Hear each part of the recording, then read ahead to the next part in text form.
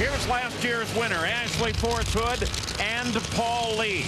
Now let's send you to John Kernan with Tony Pedregon. Well, this is the one-year anniversary of the great confrontation between John Force and Tony Pedregon. We've heard from Force. Now let's hear from T-Ped. And Tony, any hard feelings remaining on your part?